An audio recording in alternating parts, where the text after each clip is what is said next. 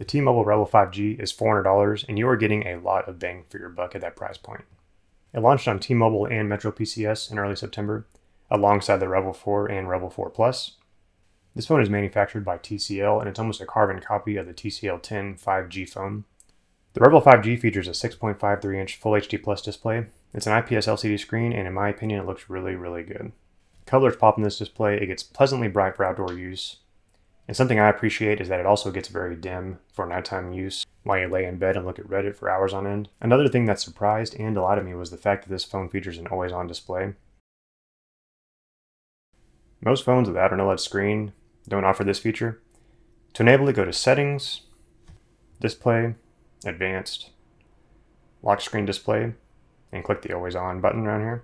Now a quick warning though, most LCD phones don't feature always-on display because it affects the battery life, and it's no different here.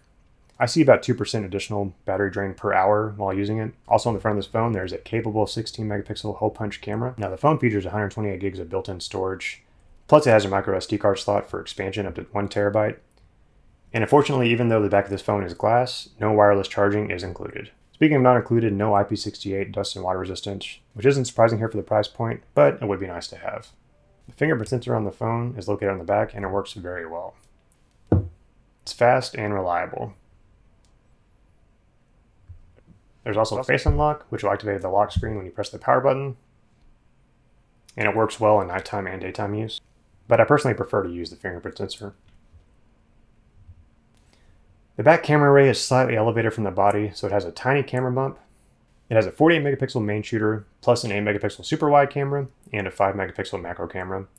These cameras, especially the 48 megapixel, do a good job in most situations, and at this price point are just what you'd expect. Not the best cameras, but perfectly adequate and perfectly usable, and they can get some nice results in good lighting. Lots of modes are available in the camera app. Auto mode features scene optimization to try and adjust camera settings based on what's in the frame. Portrait mode does a pretty good job in nicely lit situations.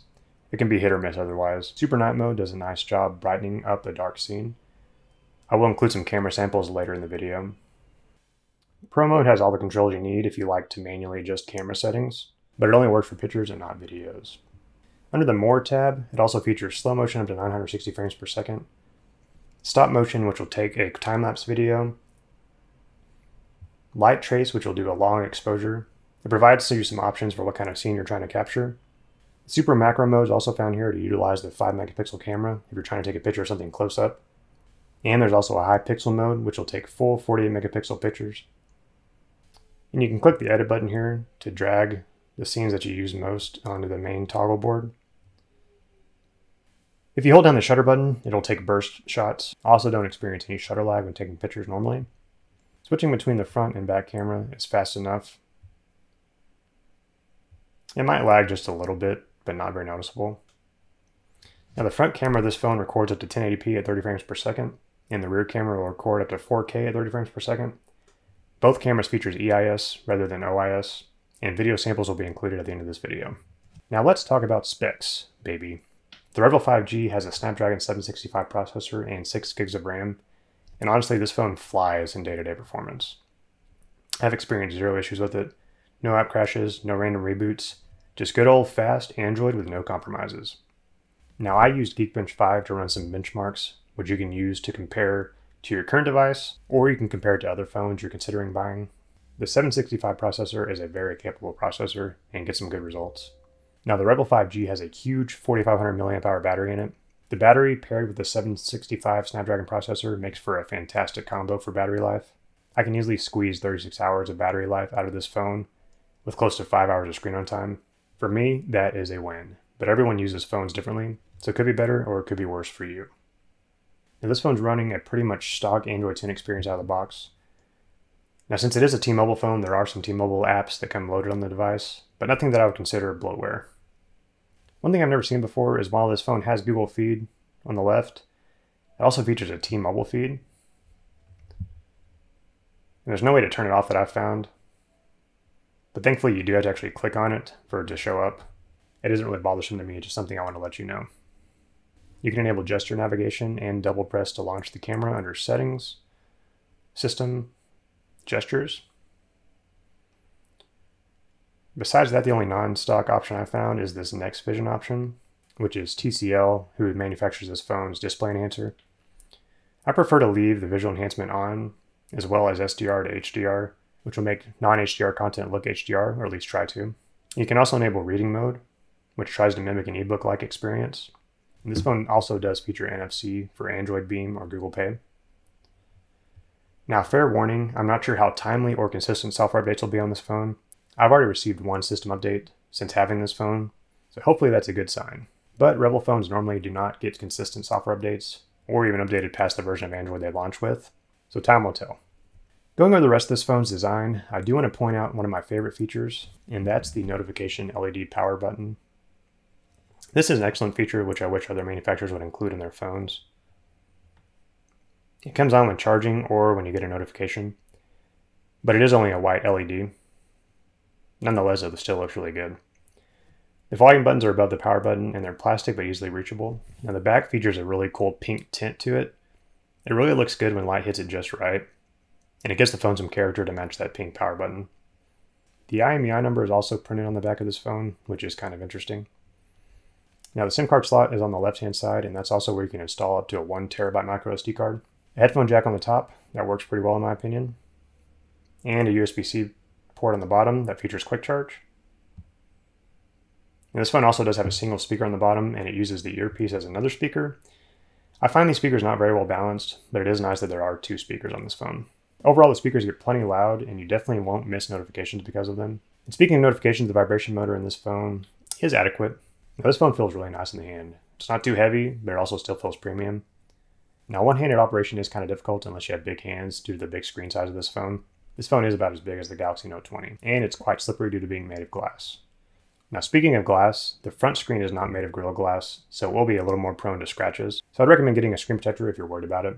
Now, as I mentioned earlier, this phone flies in day-to-day use. Switching between apps, launching apps, they all just feel snappy as ever. Social media, media consumption, and gaming all work well in my opinion. I was able to play Call of Duty on high settings with no issues. InstaSnap, TickFace all work well, and yes, I just made that word up to combine all social media apps. I personally don't use TikTok anymore, but I'm sure it'll work just fine. Web browsing feels quick, and this huge screen lets a lot of content in the window. If you have 5G service, then you will not be disappointed with the mobile internet experience, and overall it's just a lovely experience all around. As I mentioned in my unboxing video, this phone includes a nice braided USB-C cable, a SIM ejector tool, and a quick charge power brick. No headphones are included, unfortunately.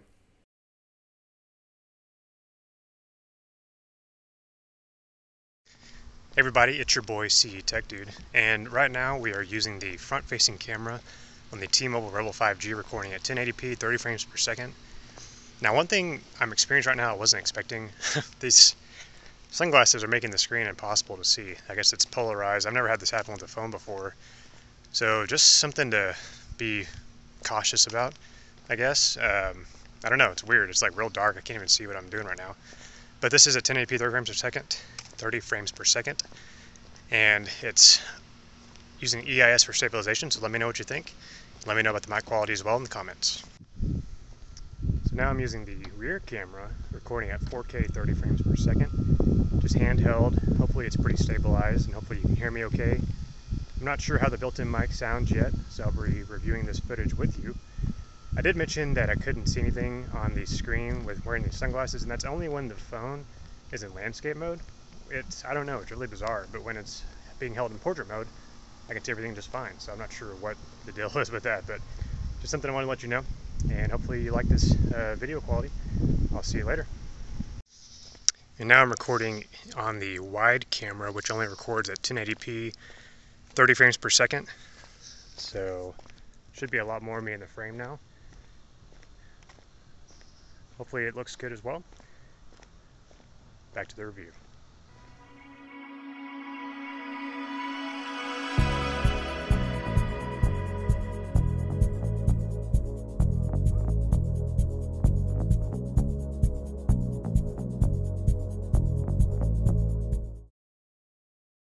So is the Tmobile Revvl 5G worth it? Most definitely. For $400, this phone packs a lot in it for the price. 5G, great display, great build quality, with a nice design and lots of features packed in. A good camera and just a fast and smooth experience all around makes this a good contender for your money. I would even recommend this phone at the full $400 price point. So if you can get a good deal on it when signing up with T-Mobile, that would be even sweeter. Overall, this phone is a win in my book. I sincerely hope this video was useful to you. If it was, why don't you go ahead and give it a like, and just try smashing that subscribe button too.